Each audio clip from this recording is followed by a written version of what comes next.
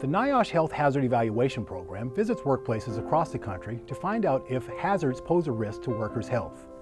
We offer guidance on how to make workplaces safer.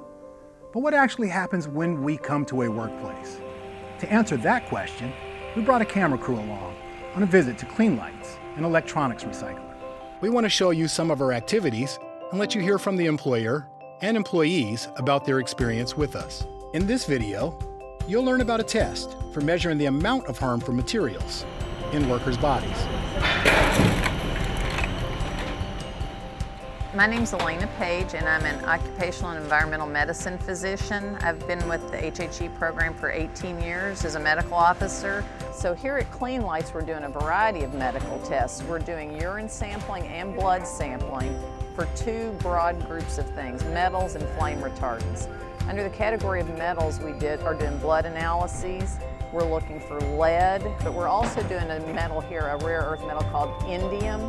And indium is used on the back side of flat screen monitors. Kind of remind me of my military days when I was in the military and I had to do my drug test every month. Yeah. I'm drinking more water. Other than that, it's okay. It's all right with me. I've given blood before. For me, yes. All these good veins I get, they love to see me come in there. This is the second health hazard evaluation that I have done here at Clean Lights. And one of the reasons that we have been able to come back so frequently is because of the management here. They're very open, very interested in safety of the employees, and have been so since the very beginning of their opening the company. When we first came in here in the very beginning a couple years ago, they had a very, very small production run and were not using their shredder frequently. And now they've increased, and they wanted us back because of how dedicated they are to the health and safety of their employees. Knowing that they took the initiative to call, to have it done, that just lets you know that they care about their employees.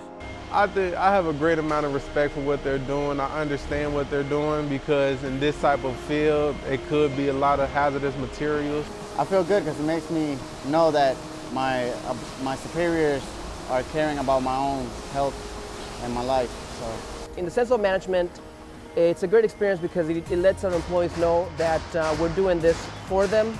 We're working together with our employees for their safety. The thing I love about working for the Health Hazard Evaluation Program is that we get to see a lot of different things. We're sort of the cutting edge, so we get into things a lot of times before people recognize them as a hazard, where the workers will recognize a problem, or occasionally an employer, and they'll ask us to come in, and so we can help figure that out, and we are able to make recommendations that will make an immediate impact on the workers in either that work area or the whole company, and then again in other similar workplaces across the country. It's your health, it's your life.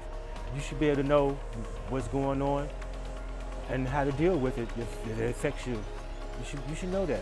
That should be everybody's right. I think every job should do this, every job. Find out if there are health hazards at your job. Request a health hazard evaluation from NIOSH.